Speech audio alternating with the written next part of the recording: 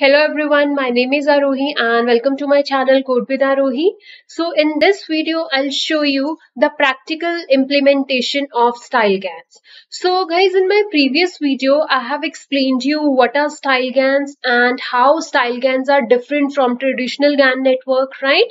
So if you're directly checking this video, so I'll recommend you to go to that video first and understand the concept like what is StyleGAN, because then only you will understand the coding part, like which block of code, why we are using that particular block of code for which particular functionality. If you want to understand that thing, so go through that video first, right? So the link is given in description section. Check that video and then come back to this video. And in my today's video, I'll show you the implementation of StyleGAN. So as we know, like StyleGAN is an open source project by NVIDIA. So NVIDIA have provided the GitHub repository. We are going to use their repo, right?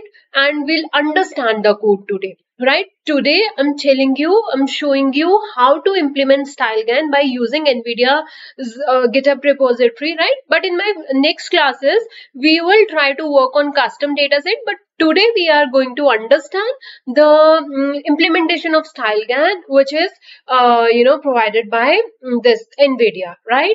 So this is the GitHub repository of NVIDIA from where I'm picking the code, right? So I'll show you how to implement it. So the very first thing is the dataset which we are using for for today's classes, this Flickr Faces HQ dataset, right? So this dataset is available on Kaggle also, right? So this is a link you can see. So this dataset have 52,000 high quality, PNG images with resolution of 512 into 512, right? So this data set we are using in our today's class, and what we are doing is, so the NVIDIA already worked on this, so they have a pre-trained model. So that pre-trained model was trained on this Flickr Faces dataset. So what we are going to do is, there is no need to download this dataset or so, right? Because what we are going to do is, we'll download their weight, we'll download that pre-trained model and we'll use that pre-trained model, right? So as I've told you earlier also, in my upcoming videos, I'll show you how to download how to work on your custom dataset. But today what we are doing is, we are downloading the pre-trained weights with which pre-trained network we are using, the pre-trained network which is trained on this particular dataset. Okay, so this we are going to do today. And the very first thing which you need to do is, I have commented it, so you can uncomment it, and you have to download, you have to clone this GitHub repository. Which repo I'm talking about over here is this repo, which I've told you, like this project is by NVIDIA, and NVIDIA have provided the code. So we'll use that, right? This is the GitHub repository which you need to clone. So that's what I'm doing over here. The very first step is cloning their GitHub repository. Once you clone their GitHub repository, you'll get a StyleGAN folder in your current working directory. Let me open my current working directory and I'll show you. Okay, so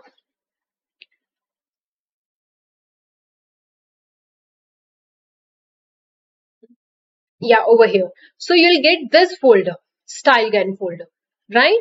Now, once you clone the repository and you have entered that StyleGAN folder, the next thing is, guys, this is again very important, because I have mentioned over here, you need TensorFlow 1.15 or TensorFlow 1.40. Okay, so this code will work on this particular TensorFlow version.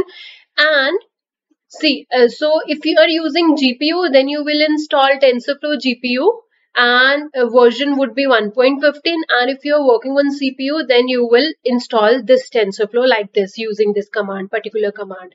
And I'm using pip of this version. So now why I'm using pip of this version? Because see, the newer version of pip has some dependency resolver. You know, they have introduced one functionality of dependency resolver. So due to which what happen is sometimes it create problems. It will not install some of your packages which you need for this code.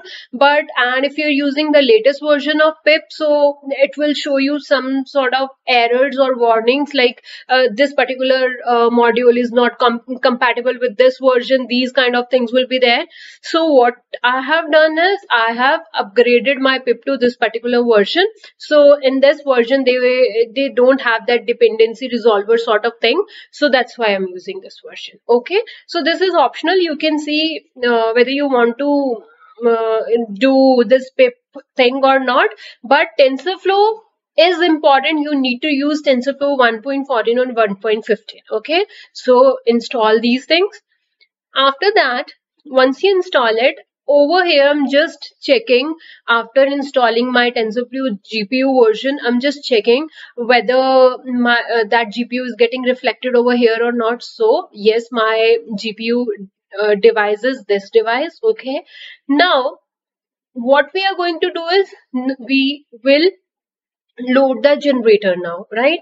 So guys, I've told you in my previous videos that in every GAN network there are two important components. One is generator and other one is discriminator. So right now I'm talking about generator because what we want is we want to generate the fake faces. Okay guys, let me tell you what we are going to do today. So our task is to generate fake faces, right? So, and to generate fake faces, our algorithm is working on which pre-trained network? The pre-trained network which is trained on this particular data set, right? So what is our task? Our task is to generate fake faces. Okay, so over here these are the important packages. We have imported all those packages, and after that you can see over here this is the path. This is the path of our this is a pickle file. This is basically a pre-trained network, and you can find that pre-trained network at this Google Drive location, right? And in next line what we are doing is we are just reading the data from this particular URL, and then we are loading that model, and we are loading that model in three different variables. You can see these three variables over here. So guys, you have to only take care of, you have to only, we have to work on this GS variable. Rest too you can ignore right now, right? Because we are not going to do any functionality on these two variables. What we need is this GS is important because this GS is a generator. This GS is containing a code for generator, and we will generate fake faces using this GS variable. Okay, because this is having a code of generator. All right, so now in next line over here, so what we are doing over here is we are just picking a latent vector. So guys, if you remember from my previous videos, what we does is, so we have a mapping network. So mapping network will get a latent vector of which size? This, right? One-dimensional vector of size this 5 and 2. So we are talking about that latent vector over here, right? And remember one thing, this 400, you can, right now I'm using this random state as 400. You can change the value of random state, and every time you'll change the value of random state, you will get a different image, in the different image will get generated. Okay, so this is what under latents, what we are doing is this one, and this is the GS. Remember above we have loaded our data into three variable, and GS is for generator, right? So that generator dot input shape. Okay, so what we are doing over here is we are picking a latent vector, right? Once you done that, and I have already told you that you can change the random state, and every time we'll change the random state you will get a different generated image. Okay, Now, over here in this cell, we are going to generate the image, right?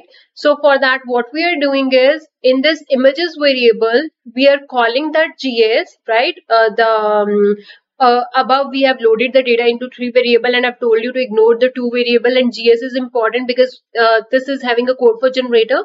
So what we are doing is we are running the generator, and generator is getting initially at a very first step, generator will get the latent vector, right? So that latent vector is stored in this variable. So we are doing that, and these are the other parameters. And one more important thing to know over here is this truncation underscore psi. The value is 0.7 over here.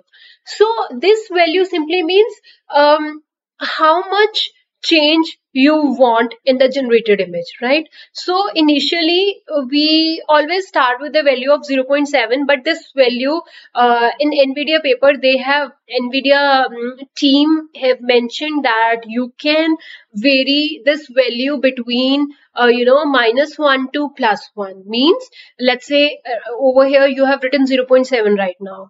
Once you run the code, if you want to see what will happen if you choose, let's suppose you choose this -0.5, then what kind of generated image you will get, right? And then try to change this value to 0.5 or 1 or -1 or 0.7 or something like this. Means you can change this truncation psi value, and if you'll change this truncation psi value, what will happen is this simply means how far you want your generated image from your real image, right? Real image simply means the image from your data set, and the fake image, generated image, is the image which generator will generate. So by changing this value, you can tell how much you want your actual real image and the generated image, how far you want, means how much difference you want in between those two images, right? So let's suppose, okay, so you can put other values also. Let's say you can put this truncation psi, you can put 3 over here, 4 over here. But what will happen if you'll put this truncation psi to 3 or 4 or 5? What will happen?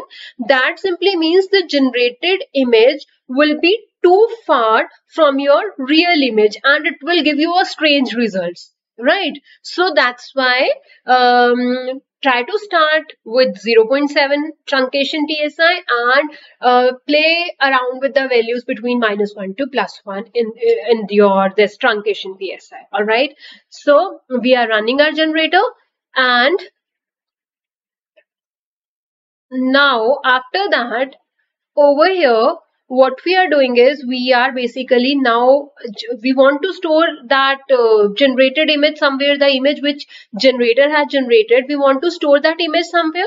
So for that, what we are doing is we want to create image with the name of this. You can change it, you can give any other name to it, right? So we want to generate save the image. So these 3 lines will help you out in saving that image. Once you save the image, now let's say you want to see the results, you want to see the output of generator, you want to see the fake image generated by the generator, right? Then using this, you can see what we are doing is we are simply converting the image into array, and then using this PIL module and matplot module, we are plotting the image. So you can see the image over here, right? So this is the image. Now you can download this image if you want using this code. Okay, once you execute this command, this image you can see over here. Let me open this image. You can see that result is downloaded in a computer, right? So this is how you can generate, how you can use StyleGAN network to generate fake faces. And now let's say if you want to change let me change the value of random state. As I've told you, like you'll get different results, and let's change the value of transact this PSI value, truncation PSI value, and see what kind of results we get, right? So let me go to my Google Colab notebook. So over here, let's change the value. So right now, which image we are getting? We are getting this image. All right. So now let me change the random state first of all. So random state is 400 right now. Let's change it to 240 and rerun our code, whole code. Okay. And let's see what we get.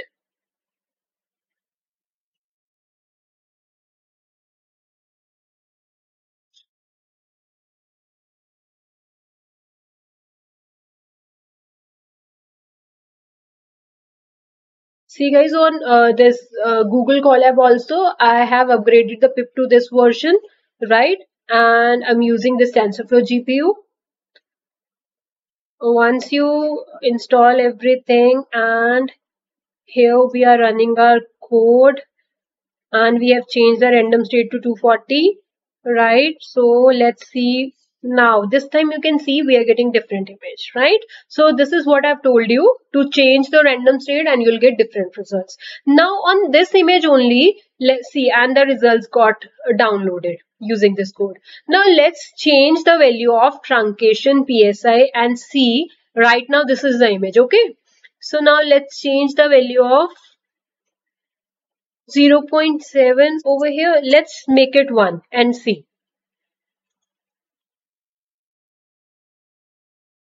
Okay. You can see, right? You got some changes in this image. Earlier image was different. Now let's again change the truncation PSI. Okay. So this time, if you want to compare the results, we can open these two images, right? This is the image which we get after changing the truncation PSI, and previously this was the image, right? So this is the new image after changing the truncation PSI, and this was the image with truncation PSI 0.7, and this is with the truncation PSI 1, right guys? So this is how you can use the StyleGAN, right? So guys, today I've just shown you how to use the StyleGAN network, how to generate the fake faces, and again I have told you we are using this StyleGAN repo, right?